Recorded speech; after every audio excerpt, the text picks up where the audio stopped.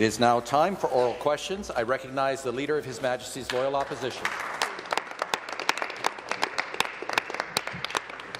Speaker, there's no better place to live than in Ontario. And it's one of the reasons I came here from Newfoundland so many years ago and why I chose to stay to raise a family here. Ontario has always held great promise and great opportunity, but, Speaker, there's a really growing sense out there that things aren't quite right. People are struggling to pay rent and keep food on the table, and some are being forced to leave their communities or even the province just to be able to find an affordable place to live. Speaker, my question is to the Premier. Why did his budget contain virtually no measures to help make life more affordable in this province? And to reply, the Government House Leader.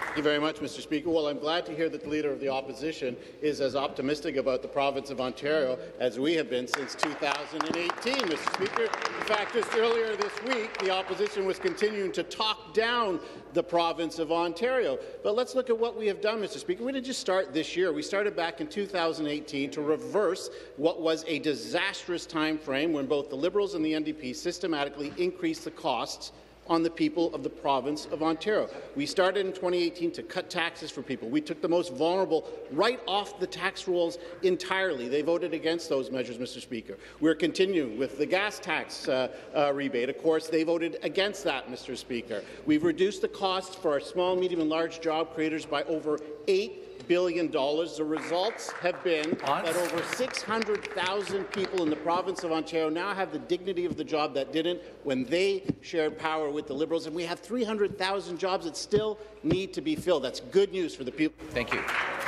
The supplementary question. Speaker, the thing is that if you're a friend to the Premier or Conservative insider, you've got a direct line to this government. But for your average Ontarian, there's little in the way of help in this budget or anywhere else.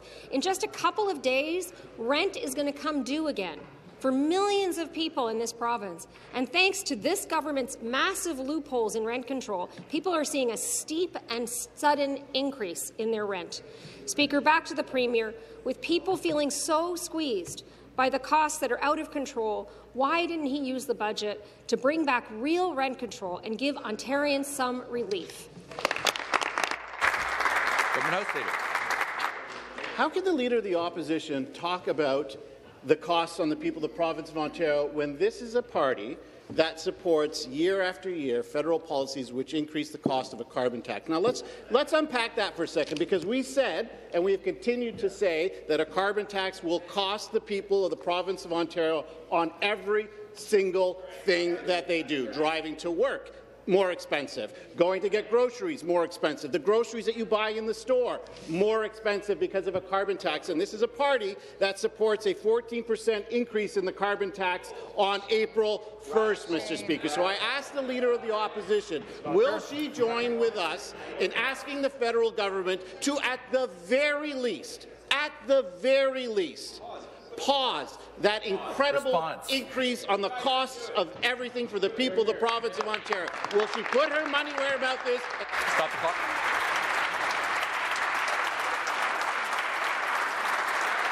Members will please take their seats. Order. Restart the clock. Final supplementary. It's time this government started to take a little bit of responsibility for the fact that life is a lot harder for a lot of people in this province 5 years after they came to power. Yeah. I'd really encourage the Premier and all his ministers to get out of the back rooms and start listening to real people, because people are really struggling. Order. And I hear it everywhere I go. Government side, come to order. It's not just rent that's through the roof. It's more expensive than ever before to buy a home. This government's plan to build luxury homes on protected land is not going to solve that problem. Speaker, my question to the Premier is, will he act to end greedy land speculation and make sure the dream of truly affordable home ownership is no longer out of reach? Yeah. Government House Leader. Speaker, when we, in our first mandate, brought in transit-oriented communities to build more homes around the incredible infrastructure that we are building across the province of Ontario, and not just in Toronto, but in communities across Toronto that have GO train stations. The Leader of the Opposition, how did she vote? She voted against that measure, Mr. Speaker. This is thousands of homes, affordable housing for the people of the province of Ontario. Now, the Minister of Municipal Affairs and Housing has been working since day one to bring more housing to Ontario, and they have voted against every single measure. Now, as I said last week, the opposition, the federal government, they can either support us in bringing more homes to the people of the province of Ontario so that more people can share in the dream of home ownership, whether it's to own a home, whether it's your first rental. More people want to share in that dream. You can either help us or simply get out of the way. Order. The next question. Order. Next question, Leader of the Opposition. Again, Speaker, totally out of touch. Not listening to the real people of this province. Order. Speaker, there's a whole bunch of senior... Clock. Stop the clock. Stop the clock. I'll ask the Leader of the Opposition to take her seat. I'm up. Please take your seat. Stop the clock. The government side will come to order so that I can hear the member who is asking the questions.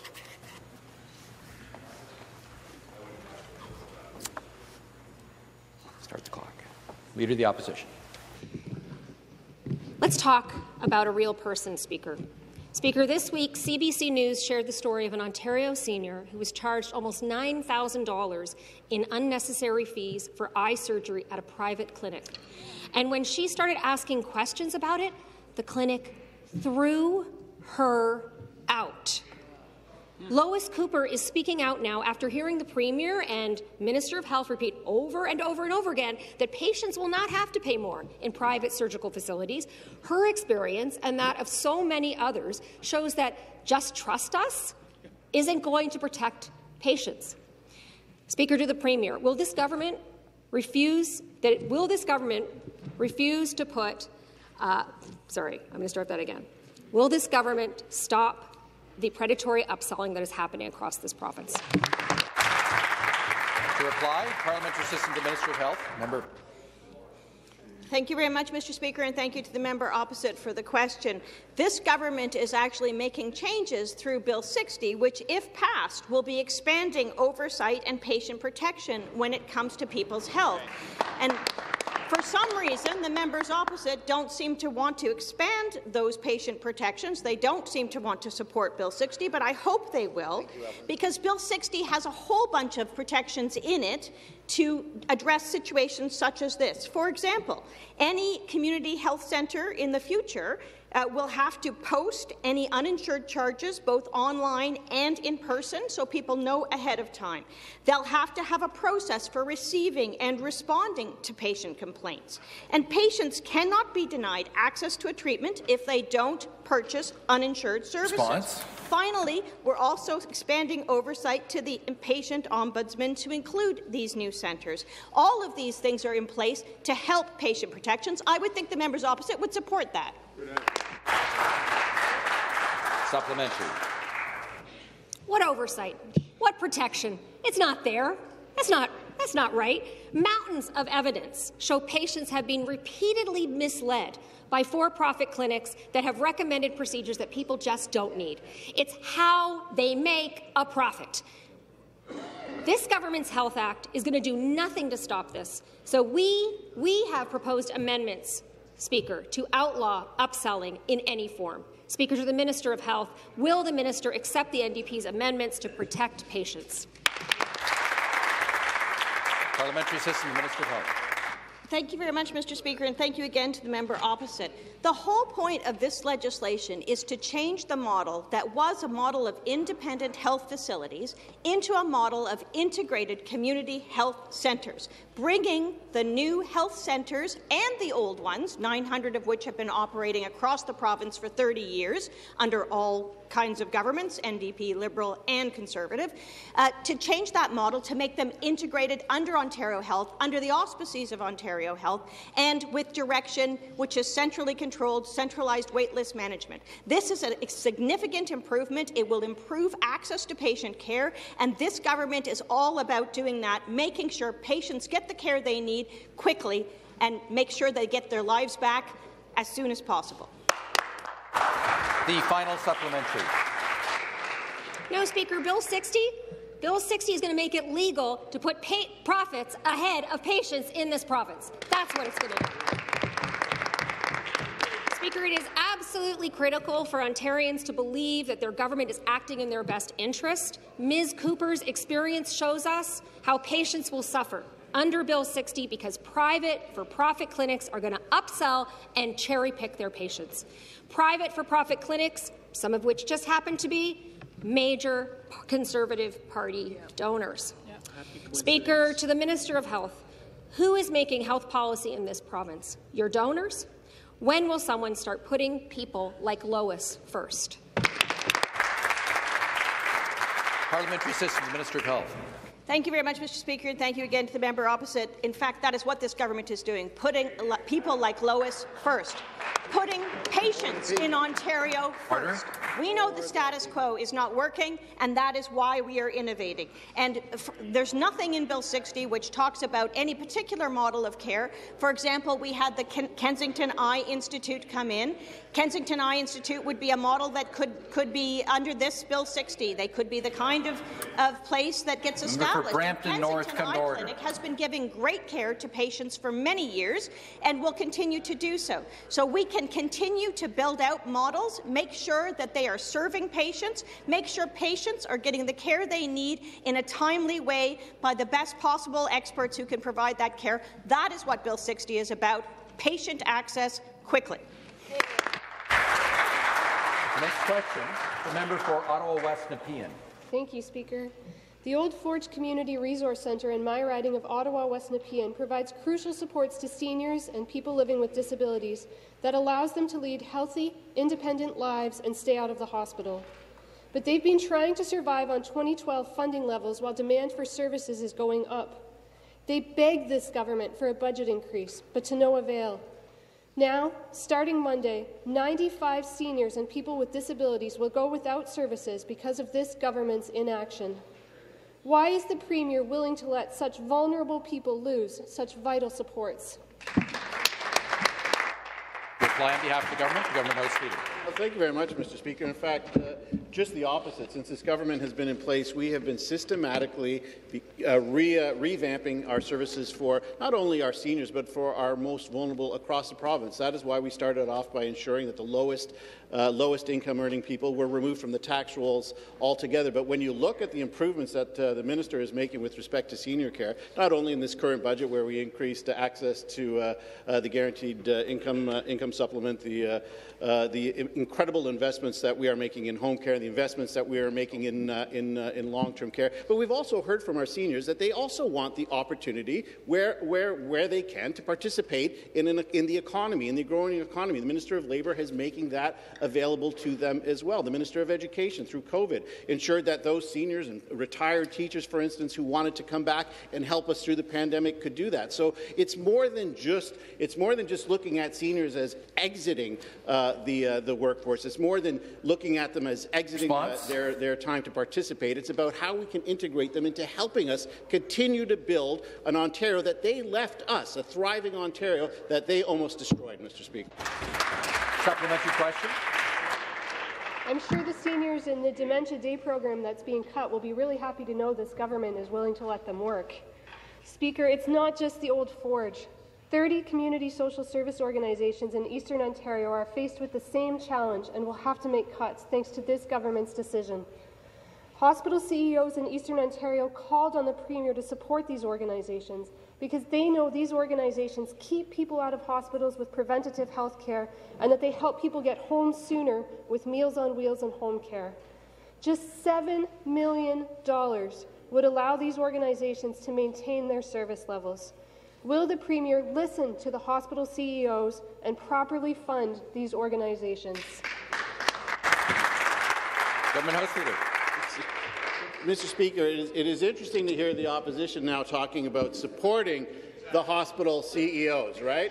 It's just another example of say one thing when the camera's on and do something else. Now, when the hospital CEOs in September asked us to do more to help those seniors who are in hospitals and needed to be in long-term care or other options, the opposition suggested that people would be sent thousands of miles away and they would be bankrupted by the policies that the hospital CEOs asked. And what happened? In fact, just the opposite, Mr. Speaker. When I tour long-term care homes, the residents there say it's the best thing that ever happened. The quality of care is much better. Why? Because we listen to the hospital CEOs. When the hospital CEOs told us that we had to do better on small, medium-sized hospitals' budgets, we did that. When the hospital CEOs in Ontario and Eastern Ontario and Ottawa and Niagara said we needed new hospitals, we came through. When they said that they needed more staff, the Minister of Colleges and Universities came through with a program that is hiring thousands of nurses. When they needed more doctors, the Minister of the Treasury Board came through. Thank you. Thank you. The next question. The member for Barrie Innisfil. Speaker, my question is for the Minister of Education. As we know, rising inflation costs continue to impact the financial well-being of families and businesses across the province, and certainly in the riding of Barrie Innisfil.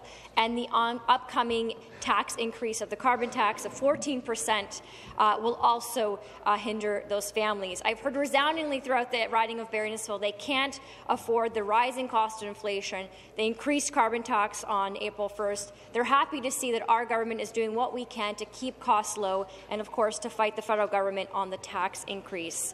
But, Speaker, what I'm also hearing is hope from parents. Hope from parents that finally they're seeing direct supports for them through this government. And I was speaking to Melissa, a mom of 3, who's benefiting from catch-up payments. So I'm going to ask the Minister of Education, what else is he hearing from parents in terms of the direct financial supports this government is giving to families and students? And to respond, the Minister of Education.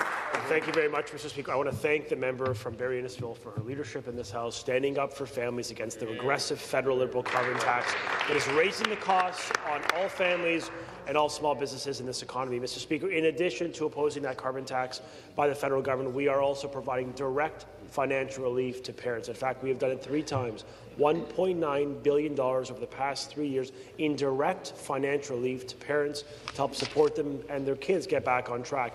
We just unveiled Ontario's catch-up payments. I'm proud to confirm 80% of parents have signed up for this $200 payment for every child under 18 and $250 for every child with special education needs. Now, there's still 20% of parents who haven't, and I'm encouraging all members to promote this investment. Ontario.ca/catch-up payments. Apply today. Get the relief families deserve.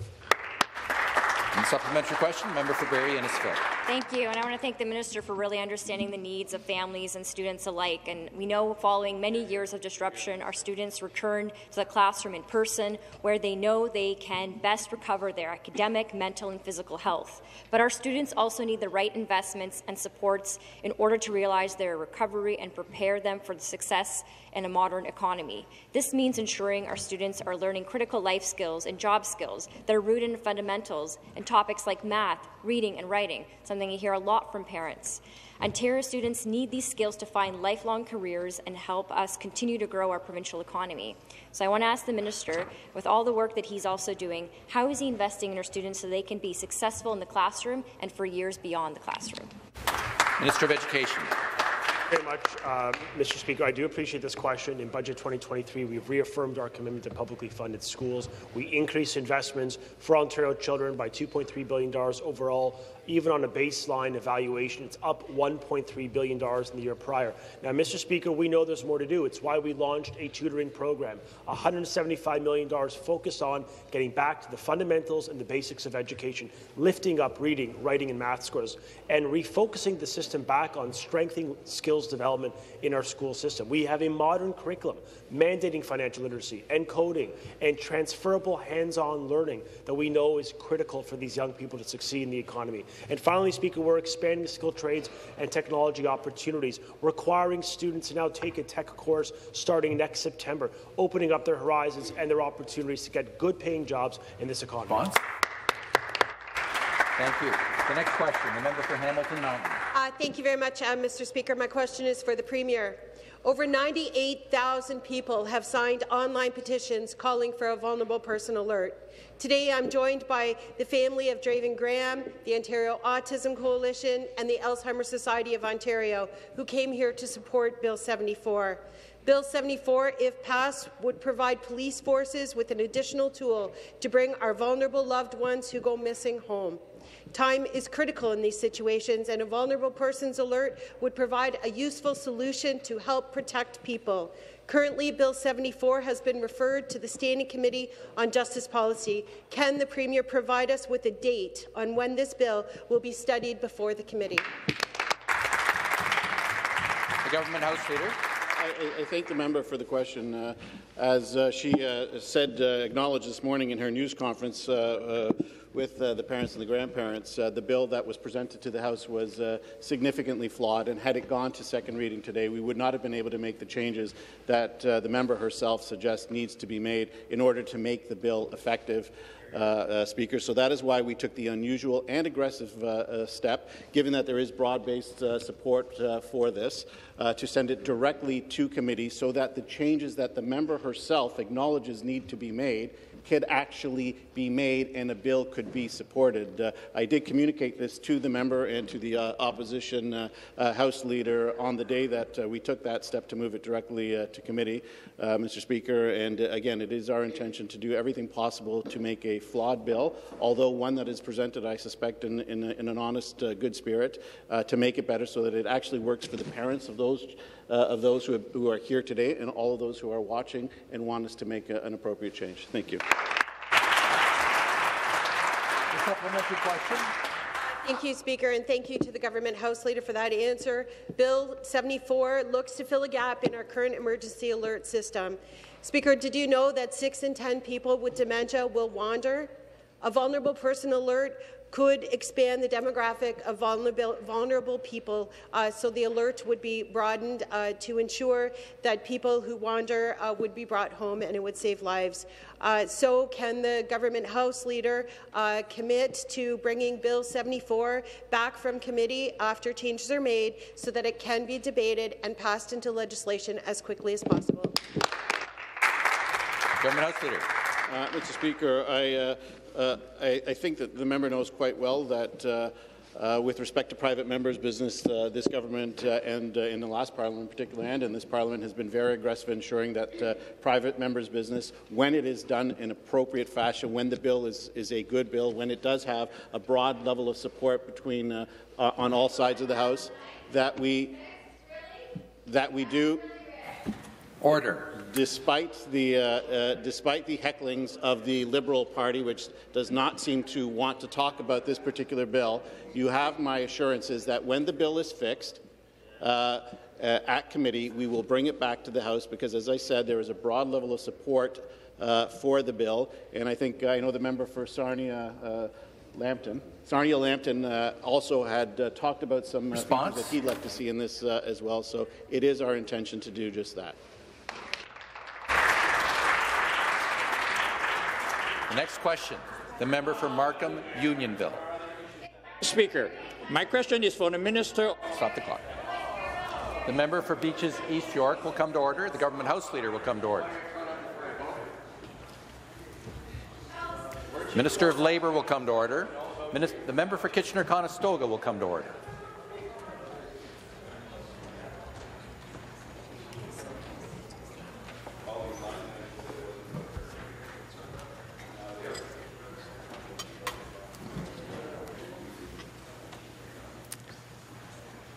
Start the clock. The member for Markham Unionville.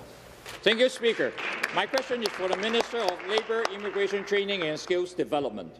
Every day in Ontario, jobs go unfilled because of a shortage of workers. One senior economist recently said there's a traffic jam of employers looking to hire.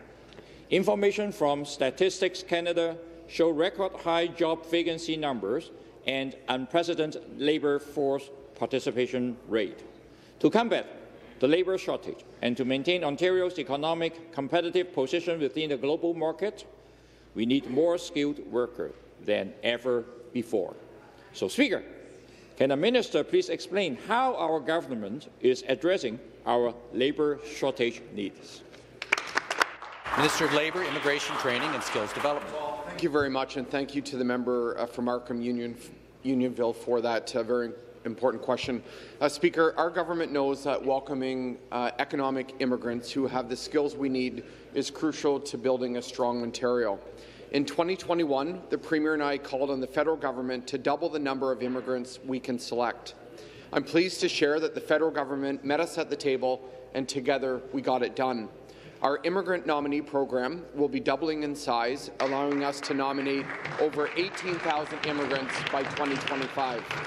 Speaker, last year we nominated 3,900 skilled trades workers, 2,200 software and IT workers, 1,000 truck drivers, and nearly 100 nurses and PSWs. Doubling this program by 2025 means we can select more workers with these skills to fill gaps in industries that need them most. The supplementary question. Thank you, Speaker, and thank you for the Minister for that response. That's a good news. It's welcome news that Ontario is getting a greater say in how we are addressing key labour shortage across province through our immigrant nominee program. To support our province's economic growth and to provide a foundation for next generation, we need to do everything we can do to get the workers that our province needs. It's also necessary to highlight that our government must consider the importance of these newcomers settled and build their lives in Ontario. Urgent labour demands are present across our province, including regions outside major cities. Speaker, can the Minister please elaborate on how our government will ensure that communities in need have the ability to fulfil critical labour shortages? The Minister of Labour. Thank you, and thank you to the member again for his leadership and for this question. Speaker, we know that all parts of Ontario benefit from the skills and hard work of economic immigrants. That is why our immigrant nominee program prioritizes those looking to move to communities outside of the Greater Toronto Area. To ensure these professionals can start working as quickly as possible, Budget 2023 is investing $25 million over the next 3 years for security and IT upgrades. Through our first Working for Workers Act, we removed discriminatory barriers that hold back internationally trained professionals, and we're recognizing their credentials. Our mission is very simple, Speaker. We're going to build a stronger Ontario for the next generation. The next question, the member for Hamilton Centre. Mr. Speaker, my question is to the Premier. Speaker, homelessness is a disability justice issue. We've known for years that people without housing are disproportionately disabled, many with multiple health conditions. This week, a report indicated that from June to November 2022, 22 people died in Hamilton while homeless. Harm reduction strategies include community mental health services, crisis supports, and drug overdose supports, which are all inadequately resourced. When people end up on the street, our responses to their complex needs cannot be to criminalize homelessness and then to ignore them in death. Mr. Speaker, the government's budget proves that they do not understand the urgency of this issue. When will the government take real steps to end homelessness in Ontario? Members, please take their seats. To respond, Mr. Municipal Affairs and Housing. Well, Speaker, I want to thank the member for Hamilton Centre for her first question in the House. You know, Speaker,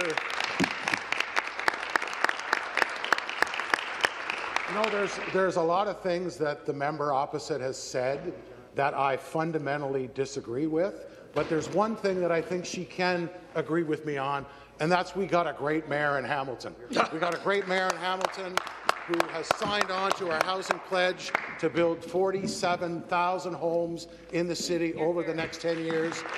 But again, Speaker, I fundamentally disagree with her characterization of our budget. Our budget stands up for the homelessness prevention program. It stands up for those wraparound services that mayors, like the Mayor of Hamilton, have asked for. It directly responds to the big city mayors, that includes Hamilton. We will continue to work with mayors like Andrea Horwath on meeting our housing target.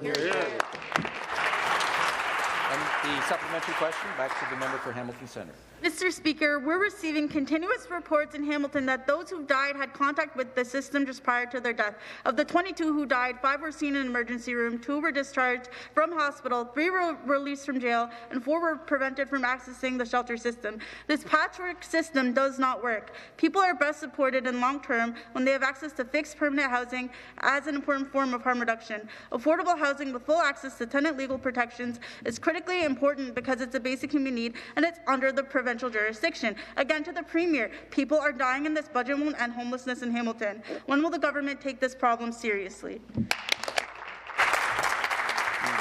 Associate Minister of Housing.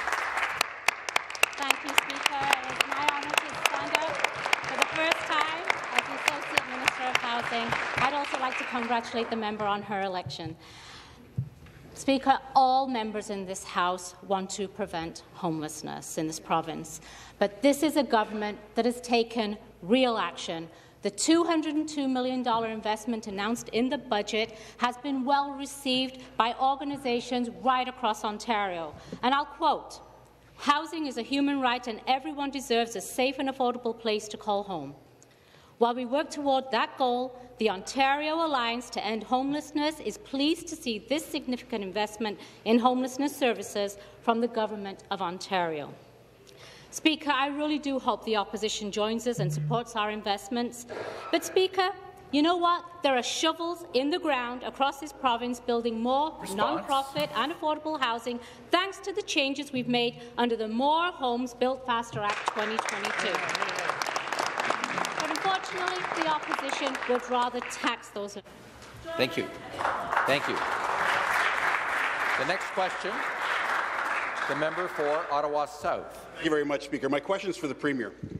The affordability crisis is hitting Ontario families hard. The price of everything has gone up. Groceries have gone up, rents have gone up, interest rates have gone up.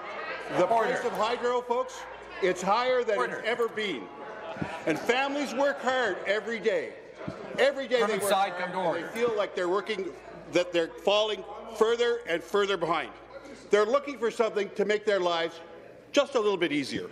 And when they see this budget, they can't find anything to make their lives just a little bit easier. In fact, there are things the government isn't doing in our schools and in healthcare that's actually making life harder for them. Instead of making people's lives just a little bit easier, this government is actually making life harder. So, Speaker, to the Premier, just why is that? And to reply, the Parliamentary Assistant Minister of Finance, member for Bruce Grey. Speaker, Mr. Speaker, the people of Ontario work hard, and we understand that taxpayers are under pressure. Yep. That's why we took action last year in many areas when costs were rising, to keep costs down. With the temporary gas tax cut that we confirmed in the fall economic statement, made permanent, and yet the opposition voted against those both times. That's why this government is taking a targeted approach, and we're supporting people while building a strong Ontario for the future. We're investing in Ontario's workers with an additional $224 million to the Skills Development Fund to get workers into those well-paying jobs. We've increased health funding, $15.3 billion over 3 years, and building 50 new hospital projects, expansions and renovations. We're doing that right now. We have the right plan. We're taking a responsible, prudent approach to address the economic challenges and support the people of Ontario. Thank you. And supplementary question. Speaker, the Premier's message to families is, you're on your own. If your child has exceptional needs that aren't being met at school, guess what, folks? You're on your own. If your child is struggling with their mental health and is falling behind in class, government side come to order. You're on your own. You know what? If your child is on the autism spectrum, guess what, folks? You're on your own. If you're too sick to go to work, what, folks? You're on your own. And if you're one of the 2 million people in Ontario who don't have a family physician or a nurse practitioner, guess what, folks? You're on your own. If you own lots of land in the Greenbelt, guess what, folks? Premier's got your back. Speaker, through you, why is this government abandoning Ontario's families in an affordability crisis. Government House Leader to reply. Is the leader of the Liberal Party kidding me? So let's take a look. Let's take a look. Under the leadership or the lack thereof of the Liberals, we lost 300,000 jobs, and they wanted to transition to a service economy. In fact, Fiat Chrysler said this was the worst jurisdiction in the world in which to do business under the Liberals. The highest amount of red tape under the Liberals. Inability to get transit and transportation under the Liberals. Our hospitals crumbling under the Liberals, Mr. Speaker. Energy prices. He talks about energy prices. Are you kidding me? Under the Liberals, people could not afford. They had to make a decision between heating and eating. And this member has the nerve to get up and talk about affordability. Stop the clock.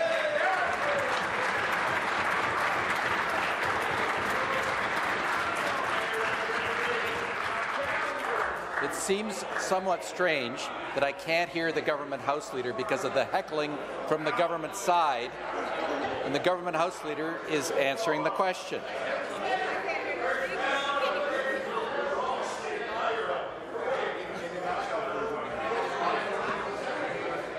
Does he have more time? He has time? Okay. Order. Order.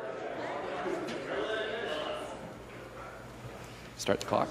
Government House Leader has a few more seconds. So, Mr. Speaker, let me just say this. If the member really wants to do something about affordability, then he can join us in calling on the federal government, supported by the NDP, to at least pause the 14% increase in the carbon tax hitting the people of the province of Ontario on April 1st. The House will come to order. Members will please take their seats.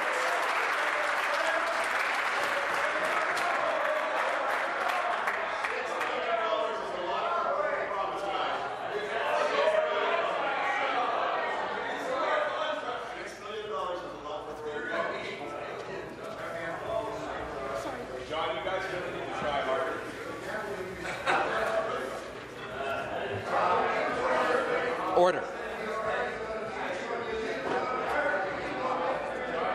Order.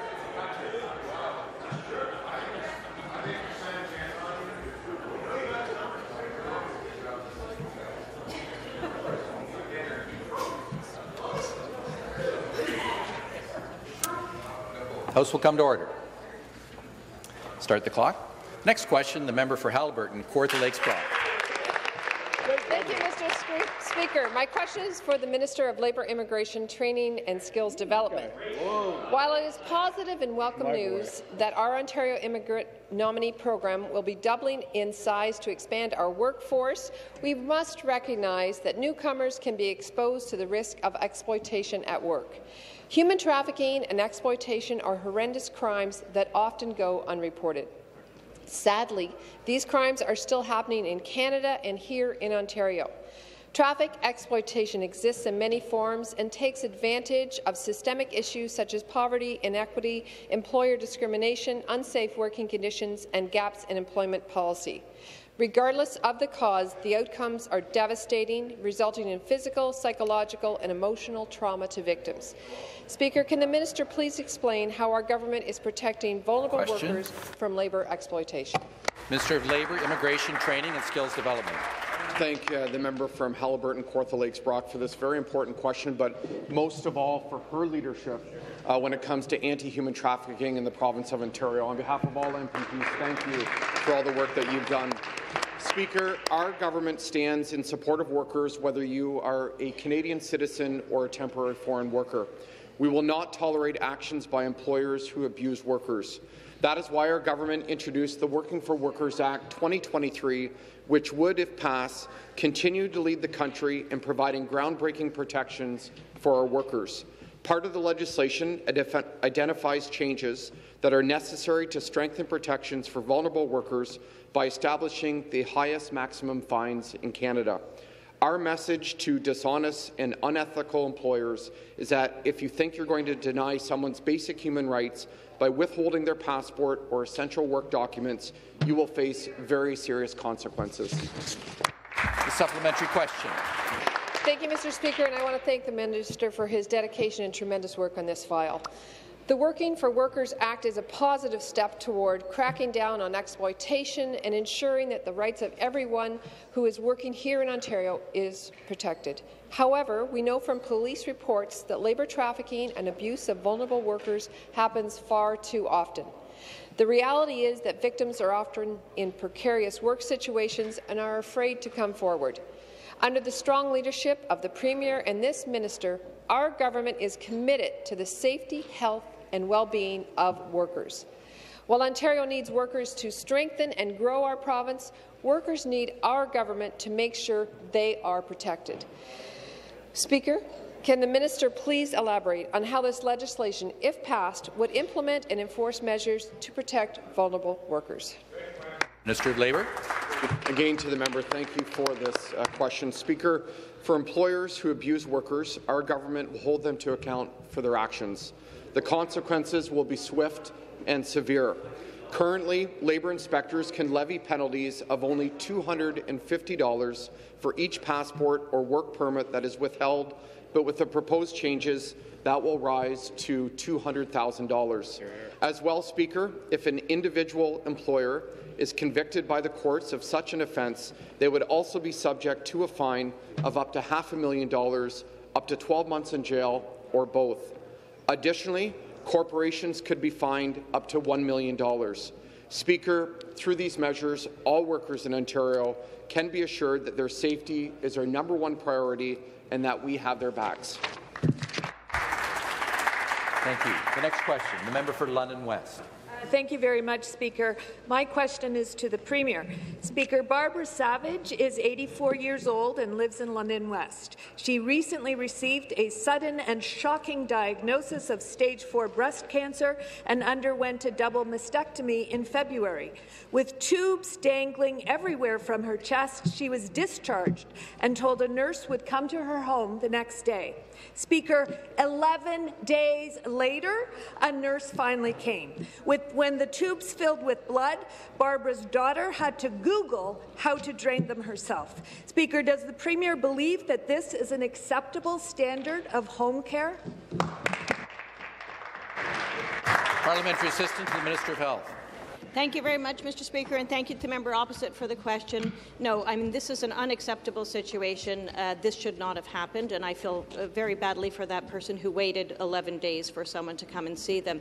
Our government has made significant investments into home care. A strong home and community care sector is critical to our government's plan to end hallway health care and build a patient-centred, connected system.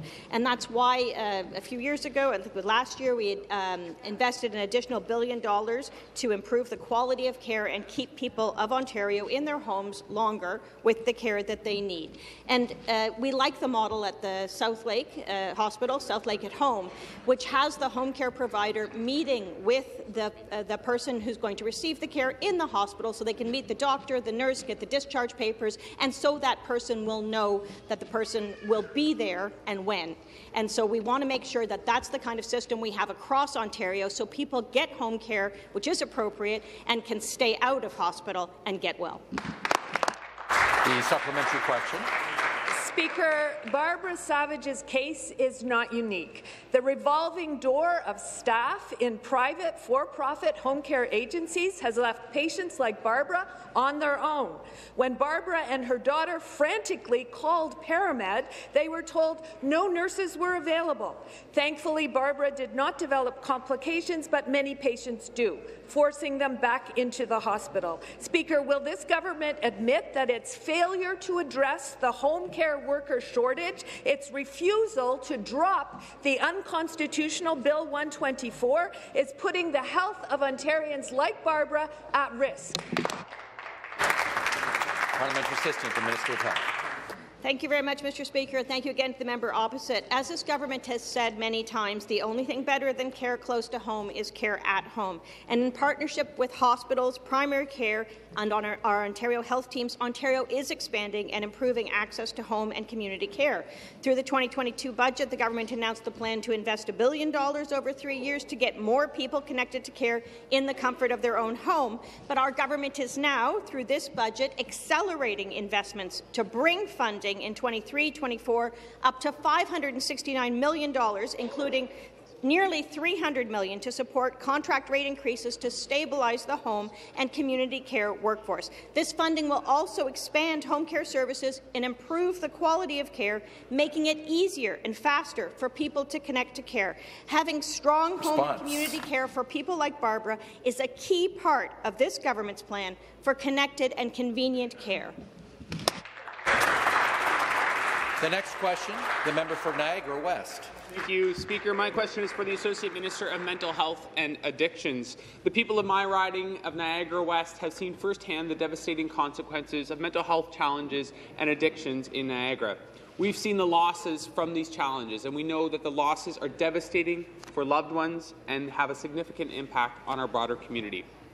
Our government is committed to building awareness and reducing stigma related to mental health and addiction challenges. And I know that through investments in community supports, progress has been made. But the demand for services in my riding and so many others continues at an unprecedented rate. And our government must act to ensure that Ontarians are able to get access to the care they need when and where they need it. Speaker, could the Associate Minister please explain to this House what our government is doing to ensure that all individuals facing mental health challenges and addictions care are being supported here in the province of Ontario? The Associate Minister of Mental Health and Addictions. Mr. Speaker, and thank you to the member, the fantastic member from Niagara West. This gives you an opportunity to speak about the investments that we're making in our new budget and how we're going to help those that are doing the heavy lifting in the province fight against the opioid overdoses. Mr. Speaker, with an additional investment of $425 million over 3 years, we're providing the community mental health and addiction sectors its first base funding increase in 10 years. By providing a 5% increase in funding across the board for community mental health and addictions organizations, we're stabilizing the sector, ensuring staff can be retained, and making it clear to the people of Ontario that we're treating these issues with the seriousness they deserve.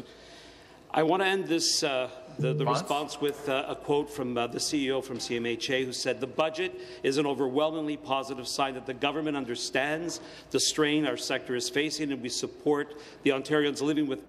Thank you. Thank you very much. The supplementary question. The Associate Minister for that response, and I appreciate hearing about the significant inflow of cash into this important sector to ensure that we are able to hire more staff and address the needs of people in my community to receive the care when and where they need it. I know this is a hugely important issue and one that I'm thankful for the leadership being shown by so many in this budget to ensure that we're funding these services in our areas. It's also important, though, to raise awareness about the urgent need for affordable housing in context where we're trying to support people with mental health and addiction challenges. And one of the most important aspects for health for those who are recovering is ensuring that they have adequate access to housing. So I know that as a government we're taking this need very seriously and we're building more affordable housing across this province, but I'm wondering if the Minister could please explain what actions our government is taking to address homelessness and ensure that we're helping vulnerable Ontarians, those who are homeless or at risk of becoming homeless. Minister of Mental Health and Addictions. Thank you, Mr. Speaker. And again, the continuum of care and the housing component that we need to have for it to be effective is extremely important. And that's one of the key social determinants of health. We understand that, and that's why I'm so proud that our government is adding over $200 million to the homelessness prevention program to build supportive housing units across the province of Ontario. And, Mr. Speaker, we're making significant historic investments to expand mental health and addiction services across the province. At the same time, this investment demonstrates the level of our commitment to ensuring the critical wraparound supports exist for those seeking treatment and recovery. This budget is a win for all Ontarians struggling with mental health and addictions issues. We see you, and we're here fighting for you. This government is building a recovery-oriented continuum of care to meet the needs of the people of Ontario, and the investments announced last week will help ensure that those who get better stay better. Thank you. Thank you. The next question, the member for Scarborough Southwest. Thank you very much, Speaker. Speaker, just earlier this week, a constituent of mine, Tonoish Saha, reached out, a student from York University. He was 30 minutes late for his exam. Speaker, despite coming early for the bus, he waited for half an hour extra and then he was 30 minutes late for his exam. That's just a small example of the reality in Scarborough when it comes to transit because of the delays that we're facing. And with recent cuts to TTC, bus 905 and 9 will have more overcrowding, more wait times, more delays, and it puts so many people in Scarborough in an unfair disadvantage, unlike others. And this is because of the cuts that we are seeing from our government when it comes to transit. So my question is simple, Speaker. What do you say to Tonoy and so many people who feel that they're at an unfair disadvantage, and the fact that we're not setting these people up for success? To reply, the Minister of Transportation. Thank you, Mr. Speaker, and I thank the member opposite for her question. And what I say to the people of her riding is that residents of Scarborough deserve the same level of transit as the rest of the City of Toronto, which is why our government has put forward a plan to have a 3-stop subway in Scarborough. But, Mr. Speaker, that member opposite and her party voted against it. You know, Mr. Speaker, our government has put forward measure after measure to support transit expansion and the operation of transit in the GTA. But time after time, Mr. Speaker, whether it's Safe Restart funding or whether it's capital projects for new transit in the City of Toronto, the members of the opposition consistently vote against it. So, Mr. Speaker, they can't have it both ways. Either they're for more transit and they vote with us, or they're just against it. Supplementary. Speaker, I would like to invite the minister to come to Scarborough and walk with me, because my area that I'm talking about, it has 6 ridings and 3 subway stations does not do justice, Speaker. And there are members from this side, of the government side as well, who are in Scarborough who could do better for their constituents. And Tonoy and many other students who wait for so many minutes, for hours, for their buses, for their trains, would not be satisfied with that answer, Speaker. My question again, Speaker. The experts, the advocates for transit are calling for more operating budget increase from this government. We are seeing an increase in violence in our TTC, in our transit system right now. That is exacerbated because of the cuts. We need to invest and address the root causes of these problems. So my question is, Speaker, will this minister and her government invest in the operating budget that was cut by the Liberals and now exacerbated by this government as well, Speaker? Minister of Transportation. Thank you, Mr. Speaker. Well, I'm very proud of the record of our government in supporting the operation of transit systems. In fact, Mr. Speaker, I don't think there's been a government in Ontario history that's done more to support the operation of transit systems. Throughout the pandemic, under the leadership of our Premier, we put more than $2 billion into the operation of transit systems across this province. Why? Because we know that transit is essential. During the pandemic, it was essential to getting our workers to and from home to work safely, Mr. Speaker. And so we put billions of dollars, and the #1 beneficiary of our Safe Restart funding, Mr. Speaker, was the TTC. We have been there every step of the way, but sadly, Mr. Speaker, for the constituents in the ridings of the members opposite, they all voted against that critical support that we provided for transit. Mr. Speaker, we're continuing to build transit in the City of Toronto, including... Thank you very much. The next question, the member for Kitchener-Conestoga. Well, thank you very much, Mr. Speaker. And my question is for the Minister of Agriculture, Food and Rural Affairs. Animals and animal-related agriculture are crucial to the economic stability of Ontario's rural and remote communities. However, many regions across the province are experiencing a shortage of veterinarians who care for livestock, and this shortage puts a strain on the entire agricultural system. Unfortunately, there are service gaps in rural, remote and northern Ontario that put farmers and their operators at a disadvantage. These gaps create risk to farmers and their livestock, as well as jeopardizing the security of our food supply chains. Speaker, can the minister please explain how our government is supporting veterinary care to underserviced regions of this province? Minister of Agriculture, Food and Rural Affairs. Thank you very much, Mr. Speaker, and I really appreciate that thoughtful question from the member from Kitchener-Conestoga, because it's important to recognize that our government understands that to keep our agri-food supply chain strong, farmers across this province need confidence in the fact that they have services when they need it and where they need it. And that's why I am losing my voice because I am talking so much about the amazing partnership that we have with the Ministry of Colleges and Universities, as well as my ministry at OMAFRA. With the support of our Cabinet colleagues, we have introduced a new program. It's a collaborative program whereby the University of Guelph and Lakehead University are establishing a collaborative Doctor of Veterinary Medicine. And this is going to be a 2+2 program where we're going to see 20 more veterinary students per year. Look at the first 2 years at Lakehead University, the follow-up 2 years at University of Guelph. This is an initiative that is demonstrating that. Thank you. Thank you very much. The supplementary question.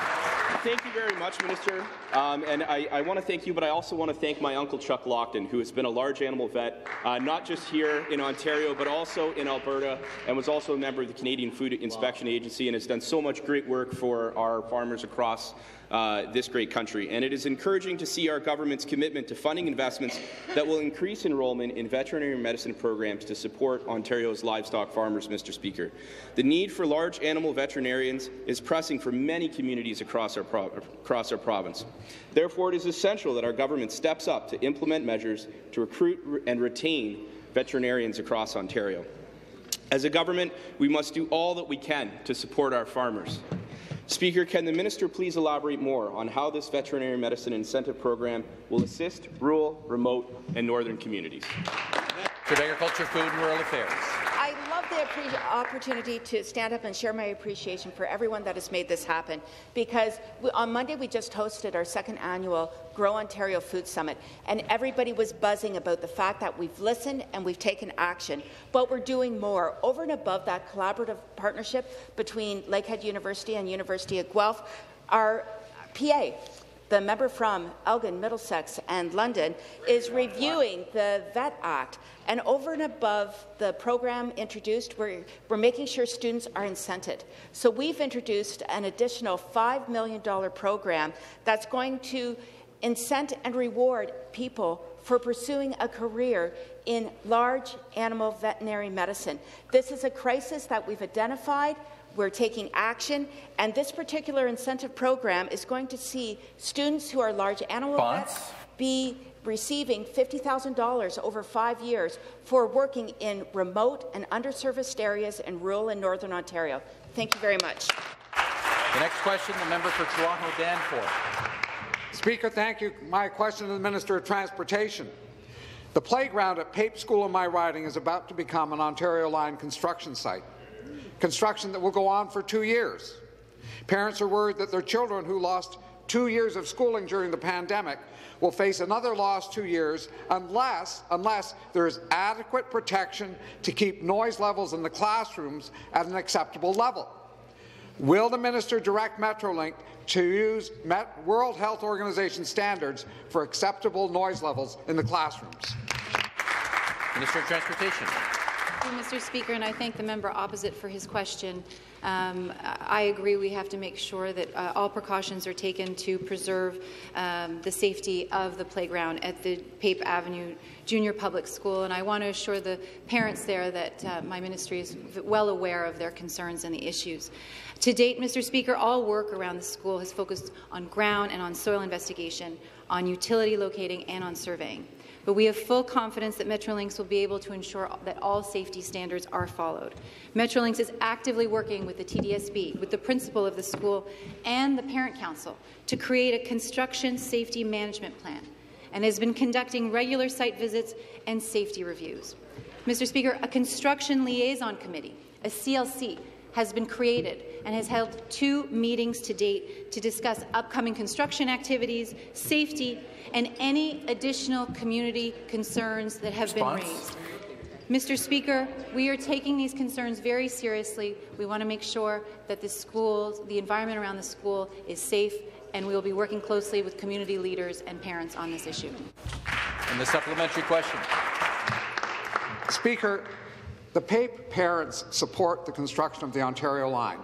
They're the people who have been stuck in Pape subway station waiting as train after train has passed. They know that we need transit. But so far, Metrolinx will not make a firm commitment to the target that will be met in the classrooms so that children don't go through another 2 years of disruption.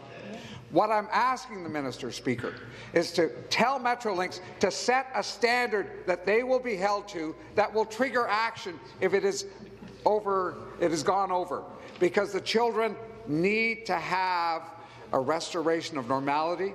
It can be done.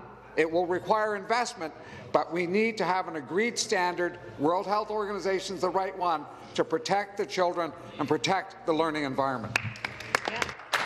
Minister of Transportation. Thank you, Mr. Speaker, and I'm happy to tell the parents of the Pape Avenue Junior School that we are following standards. We are following Ontario standards. Mr. Speaker, we have prepared a draft health and safety plan that was distributed to the CLC in advance of the last meeting on March 28th to allow the school and attendees time to review the plan that we've put forward and to discuss it at that meeting. But to further mitigate noise concerns, Mr. Speaker, we've committed to placing a noise barrier around the school, and upcoming work has been detailed to the school parent council. Mr. Speaker, I want to assure families that Metrolinx is committed to ensuring that the highest levels of safety standards are maintained throughout construction, because we all agree the Ontario line needs to be built. It will take 28,000 cars off the road each and every day. That is essential for future generations, and Mr. Speaker, we will get it done. The next question, the member for Etobicoke Lakeshore. Thank you, Mr. Speaker. My question is for the Associate Minister of Women's Social and Economic Opportunity. Over the past few years, women have experienced hardship as a result of economic insecurity, a greater burden on caregiving responsibilities, and sadly, a rise in incidents of domestic violence. Combined together, these social and economic barriers are significant challenges for many women as they find their economic independence. Women need to be able to connect to supports to develop their skills, knowledge and experience in order to find a job or start a small business. It's essential that our government takes action to address the unique, disproportionate barriers that women face when entering the job market. Speaker, can the Associate Minister please explain how our government is supporting women, not just to gain employment, but to increase their financial security? The Associate Minister of Women's Social and Economic Opportunity. Thank you, Mr. Speaker, and thank you to the member from Etobicoke Lakeshore for her question and the work she's doing to help keep women safe in Ontario. It has been a challenging road to recovery for many women since the onset of the pandemic, but we want all women to know that we are on their side and we're not going to waver from that support for them. That is why earlier this week I was proud to announce that with my colleague, the Minister of Labour, Immigration, Training, Skills Development, and the member from Newmarket Aurora, that our government is expanding the Investing in Women's Futures program. And we announced 10 new locations in Ontario, and I'm excited about the continued progress that is to come. Our government will continue to assess women who have experienced social and economic barriers to access services, develop skills needed to gain financial security, and live safely with a greater sense of security. This program expansion will help more women across the province access life-changing services that will put them in the driver's seat of their economic future. The supplementary question. Thank you, Mr. Speaker, and thank you to the Associate Minister. I also want to thank her for coming to my riding on numerous occasions to meet with young women who were interested in the skilled trades and what the barriers were to get them to stay in that job. And they were such wonderful women, and you just were magnificent at those meetings. So thank you. You know, all women should have access to the services they need no matter where they live, particularly in rural and remote communities. Long distance and travel are barriers for many women to connect to the supports they need, and that was one thing that was brought up in our conversations. It's essential that there is access to service and supports for women facing economic and social barriers, including those experiencing gender-based violence and social isolation. Mr. Speaker, our government must make investments that focus on empowering women to achieve the success they deserve through good-paying jobs. Speaker, can the Associate Minister please elaborate on how this program encourages overall well-being, safety, and economic independence for women? The Associate Minister. Thank you again to the member. Last month, when I toured Northern Ontario, I met with women who had struggled to access much-needed services due to long-distance travel. And, Mr. Speaker, women's geographic location should not limit their access to services. It is crucial that we focus on getting the right supports in place for women who need them the most. That is why the expansion of the Investing in Women's Futures program is particularly important for remote and rural women. The program provides a wide range of flexible services that include access to transportation, developing financial skills, and wraparound supports such as safety planning, business development, and so much more. I am proud of these advancements because I know they will help many women across Ontario, including those in the rural and remote areas, because I truly believe that when women succeed, Ontario succeeds. That concludes our question period for this morning. The member for Barrie